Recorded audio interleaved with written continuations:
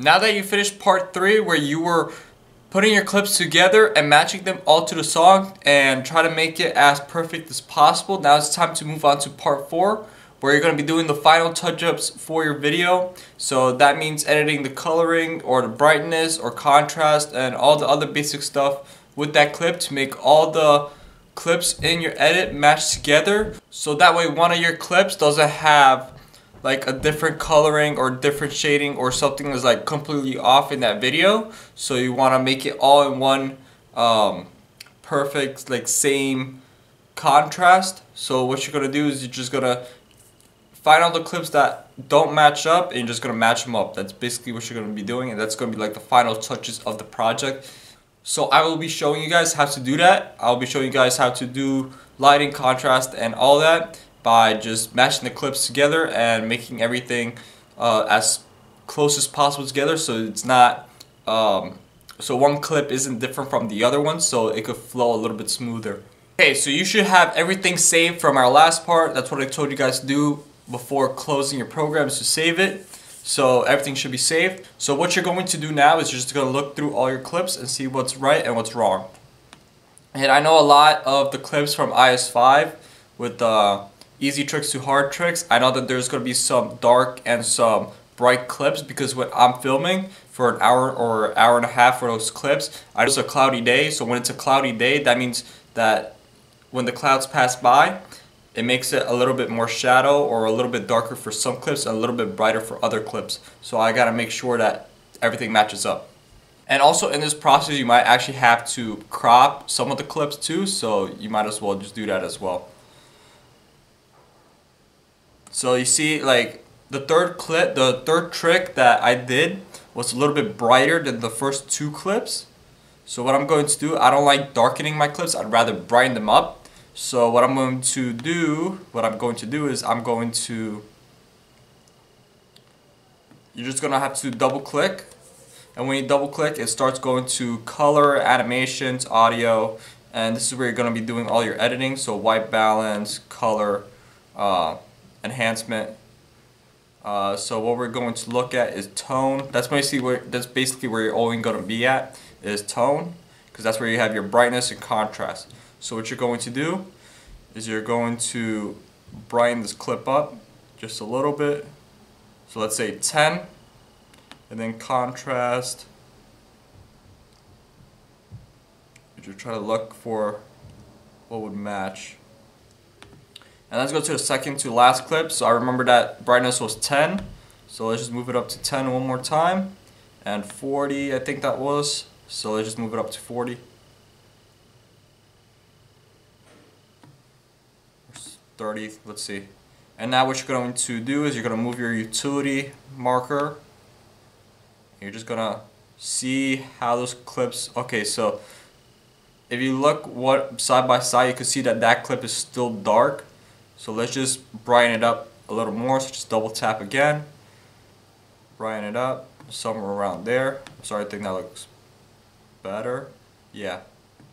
Looking at the clips, you want to look them side by side with the ones you want, so you can match the brightness of the colors. So this is the clip I'm editing, but you can see that the other clip, it's a little bit brighter or darker. So you can see I just changed it, but I changed it so it could be a little bit brighter, and it's a lot better. So now you're going to match the first clip with the second clip, side to side. So you can see that it's darker. So just go to the first clip and brighten it up, and let's see what we used for that one. We used 28, so I'm just going to match the amount of brightness, so it's going to be 28. You go into the numbers, type it in, 28, and now let's see how it looks. See, now it doesn't have that differentiation of color. Now this one, the heel flip, is also a little bit different color, so what I'm going to do is I'm going to change it as well. So the kick flip was a little bit darker and the heel flip was a little bit lighter. So I'm actually going to darken the heel flip a little bit. Just a little bit. Does a little bit too much right there. So I think -15 is good. Let's look at it. Yeah. So -15, it looks a lot better. So let's look at it one more time. Bang, and it looks a lot better. Now the nollie flip is also a little bit too dark. What you have to do when you slow mode a trick and it's in 3 parts, you're gonna have to just match all the numbers. So I think it's gonna be the same thing as the last one. So minus 15. You go to each one. You could obviously do this before you slow-mo the clip. You don't know if that clip is going to be used or not. So you're just putting extra time in. So I wasn't trying to do that. I'd rather just slow-mo it one by one and then put the clips together and then put the coloring or changing of the touch-ups of the clip last. But you just want to make sure they're all the same number, so minus 15. So let's see how that looks. It's a little... And most of the time you want to do coloring or brightness touch-ups is when you're actually in winter. Because in winter, that's when the sunlight has a different angle, and then you have like the street lights as well. So it kind of mixes this up, makes the clips a little bit more blue. You got 3 shove. Again, that 3 shove is a little bit darker than the other clips, so I'm just gonna brighten it up a little bit. Go like 13. Let's see how that looks. Yeah, so I just gotta go a little bit more up, maybe like 18. This isn't really that hard. It's just very tedious because you gotta make sure that every clip is the same. So that was the thumbnail. So. And now we're going to go back, watch the clips one more time. It just you gotta keep watching them back and back. So that way all the clips are mashed up together.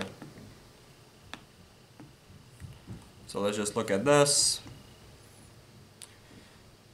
Back 180. And then tray flip. I actually want to look at the back 180 a little bit one more time. Because I know that the back 180 was, I think, a different coloring. Let's just look at that. So this one's a little bit brighter, and then like the back 180 is a little bit more bluish. It's hard to tell, but it's a little bit more blue.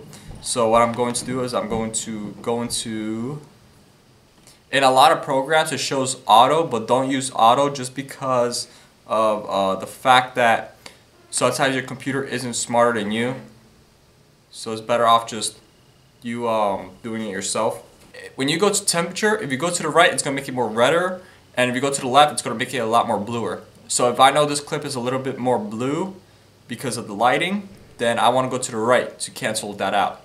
So what I'm going to do is I'm going to go a little bit to the right, not too far where it turns red, just before, and then you have tint, which makes it either more purple or more greenish.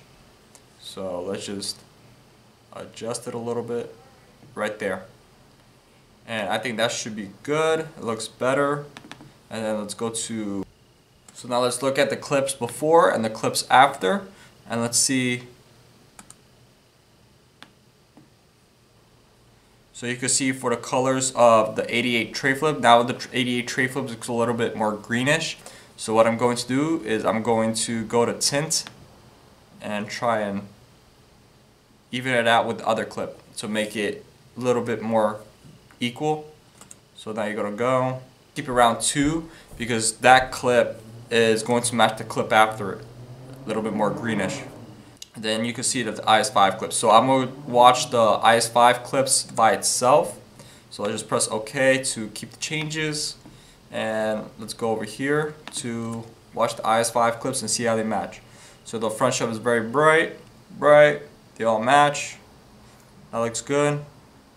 Kick flip is good. That one's a little bit brighter, but I'm gonna just keep it. It's not that.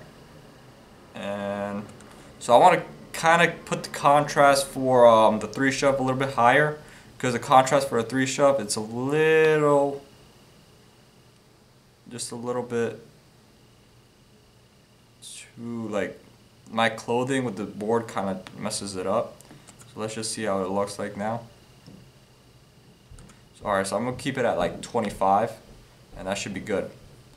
And that's all you have to do. You just look at it, you play around with the settings of your clip to adjust the coloring, and once you adjust the coloring, that's when you just have to make sure that everything matches. And sometimes when you're doing music and the song goes from very dark to bright, then you want to make sure that you do the same thing with your clips.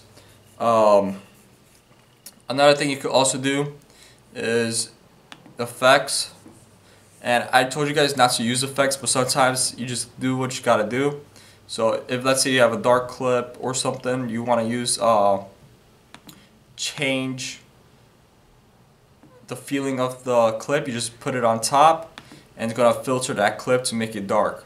So like this, and it has to match the song. That's the only time you're ever gonna use effects, but I personally don't like using it. Or if you're using you're gonna want to use an old school filter to your clips to make it match kind of the theme. So I personally don't like doing effects because effects really messes up the clip, and it's just skateboarding. It's not going anything crazy. But if you're doing like for a Red Bull company or a Monster videos, then you could see that they actually put a lot of effort into it to make it more cinematic and make it more like entertaining. But if you're doing it for Instagram or something for yourself, or then I wouldn't recommend it unless you're doing it for a company. But that's really it. This is probably the shortest part of editing because all you're doing is just going one by one. And of course, I only use like maybe 10 clips. But if you have like 30 clips, obviously this will take a lot longer because you have to make sure you match all the clips together. But that should be it. Now the last part of this project is just exporting and making sure that everything's good. So that will be in the next part, part 5. Thanks for watching, and make sure you guys go on to part 5 to learn more about exporting. But that should be it. I'll see you guys later.